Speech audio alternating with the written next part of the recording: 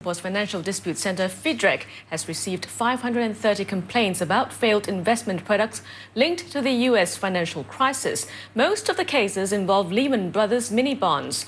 3 financial institutions here have also started looking into compensating investors, but not all investors have had a good experience so far. Let's take page number. The promise of financial freedom did not come true.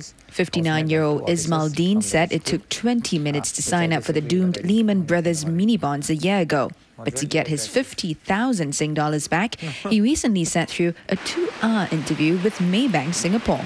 They were asking what happened on the day, who attended to you, how do you know this officer, was it a recommended one, or you just walk in. Maybank says it takes up to 2 weeks to set up a meeting, another 4 to know the outcome. Even then, there's no guarantee investors would recover their money. That's especially so for investors like Rachel, who fall outside the so-called vulnerable group, termed as the elderly and less educated. The recently recovered breast cancer survivor, who's in her late 30s, had parked $40,000 in mini-bonds through 2 banks. And to recover her money, she wrote to the Banks and Financial Disputes Centre before sitting through 4 interviews, including one on the phone. I find it's pointless to repeat it so many times because it's everything in my complaint letter already.